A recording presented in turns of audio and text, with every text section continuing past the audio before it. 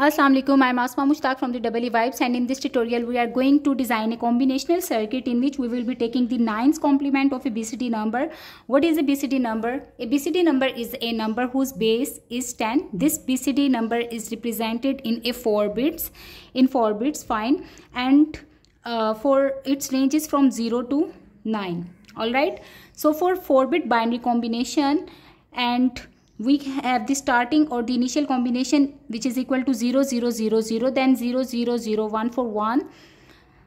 2 is represented as 0 0 1 0. Why? Because as the summation of their weight. So the first bit is represented as 2 raised to power 0, then 2 raised to power 1, 2 raised to power 2, and then 2 raised to power 3. In order to get 4, we have to turn on this bit, while rest of the bits will be equal to 0. So in this way we actually generate 4-bit binary combinations. Also we know that the range of any BCD number is from 0 to 9.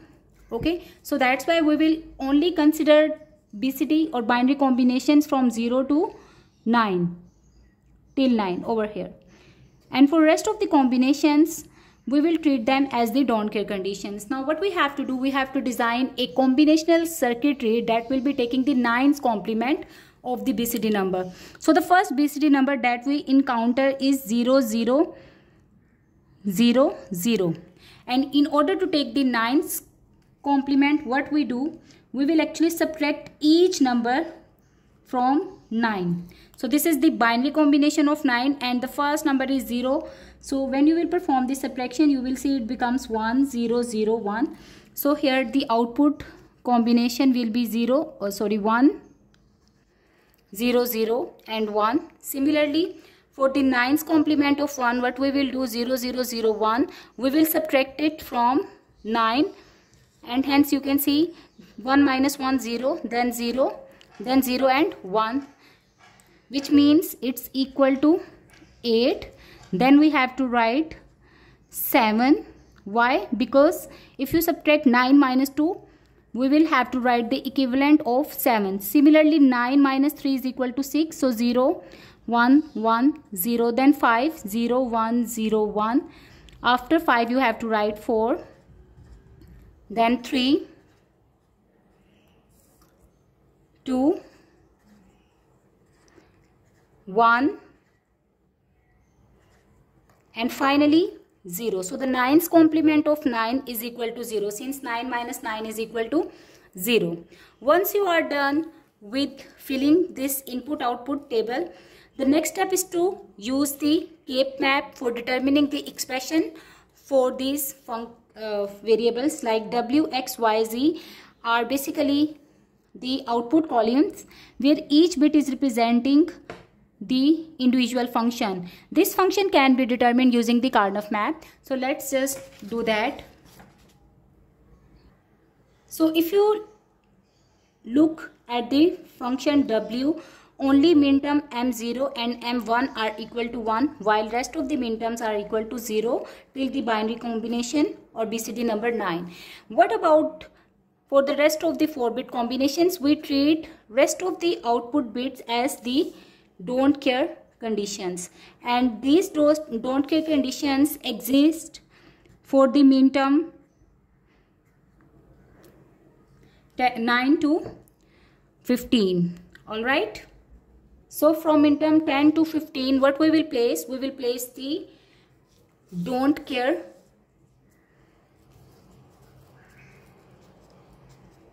while w is 1 for only minterm 0 and minterm 1. When you will join these two consecutive boxes, the output function for the w will be equal to a complement since it is in 0 form, then b complement as it is also 0. Then we actually write down only that literal which doesn't change. So c doesn't change, that's why it will be equal to c complement. Fine. Now let's determine the output function for the x, and first of all you will place ones. So this is minterm 0 1, they both are 0, then 2 3 4 5 all are equal to 1. So if you start counting minterm, so 0 1 is 0, then 2 3 4 5 are equal to 1, while we know that rest of the bits are in don't care conditions. Alright, and from here we will determine the expression for output function x or output variable x. Let's join these 4 consecutive boxes. Okay, and here since b is not changing, so we will write b, and here c is not changing, so c is 0, that's why it will be written in its complemented form. Now these two minterms will be combined with these two minterms, and here we will have plus b complement while c. This is also the expression of b XOR c. Alright. Now the next output function, which is y. In this case, so in case of y, what we have to do, first of all we will place the don't care conditions again in the K map, while we will see 0, 1, 2, 3. So 2, 3 minterms are equal to 1, 2, 3, 4, 5, then 6 and 7. So 0, 1, 2, 3, 4, 5, 6 and 7 minterms are equal to 1. And now we can actually combine these 8 boxes, and from here you will get the expression for the function y, which is equal to c in this case. Fine, because only c is not changing.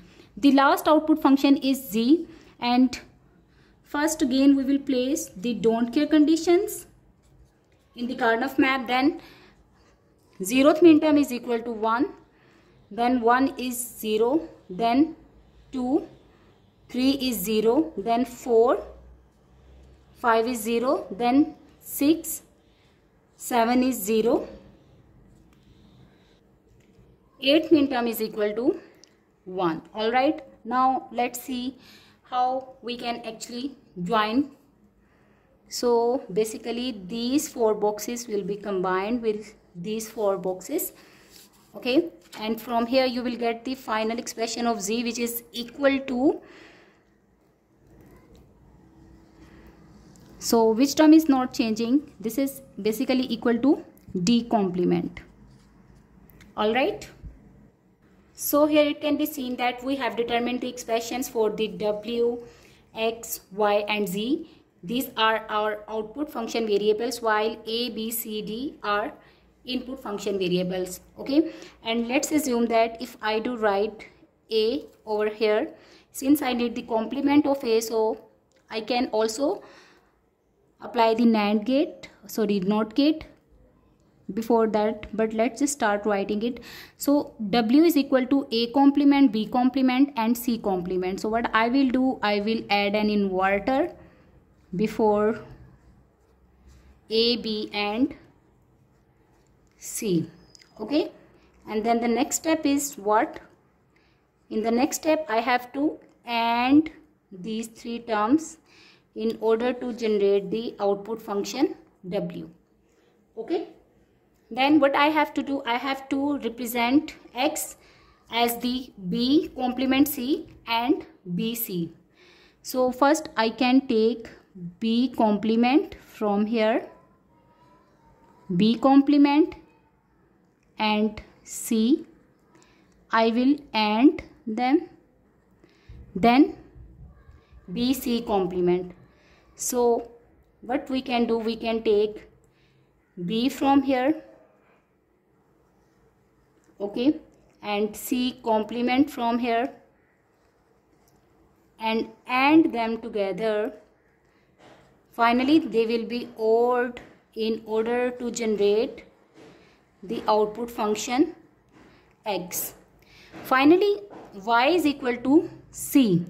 So this is basically c, and here you can simply write this is equal to y, while z is equal to d complement. So let's just apply the inverter and generate